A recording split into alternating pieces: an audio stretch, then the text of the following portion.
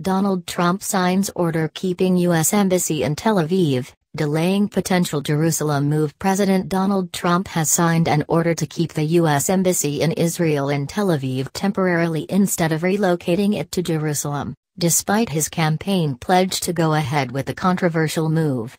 Key points: White House insists embassy move will still happen. Israel expresses disappointment at decision as State Department advised against moving embassy after months of fierce debate within his administration. Mr. Trump chose to continue his predecessor's policy of signing a 6-month waiver overriding a 1995 law requiring the embassy be transferred to Jerusalem, an action that would have complicated his efforts to restart Israeli-Palestinian peace talks. The White House insisted, however, the decision, sure to disappoint Israel's U.S. supporters, did not mean Mr. Trump was abandoning the goal of eventually shifting the embassy to Jerusalem. But a U.S. official said no timetable had been set. He has repeatedly stated his intention to move the embassy, the White House said in a statement. The question is not if that move happens, but only when. With a deadline looming, Mr. Trump made the decision to defer action on the embassy to maximize the chances of successfully negotiating a deal between Israel and the Palestinians,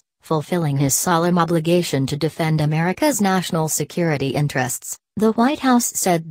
Palestinian leaders, Arab governments and Western allies had urged Mr. Trump not to proceed with the embassy relocation, which would have upended decades of U.S. policy by granting what would have been seen as de facto U.S. recognition of Israel's claim to all of Jerusalem as its capital. Though Israel is disappointed that the embassy will not move at this time, we appreciate today's expression of President Trump's friendship to Israel and his commitment to moving the embassy in the future, Israeli Prime Minister Benjamin Netanyahu's office said in a statement. No mention of embassy on Trump Middle East trip photo. Donald Trump met with Israeli Prime Minister Benjamin Netanyahu in Jerusalem last month.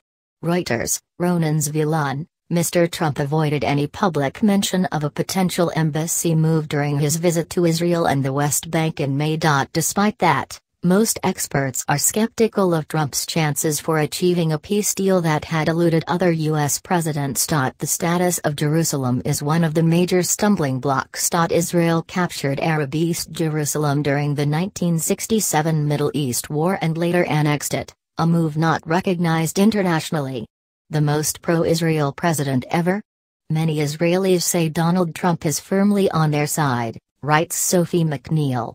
Israel considers all of the city its indivisible capital. The Palestinians want East Jerusalem as the capital of their future state. Jerusalem is home to sites considered holy by the Jewish, Muslim and Christian religions. Successive U.S. administrations have insisted that Jerusalem's status must be decided in negotiations between the two sides.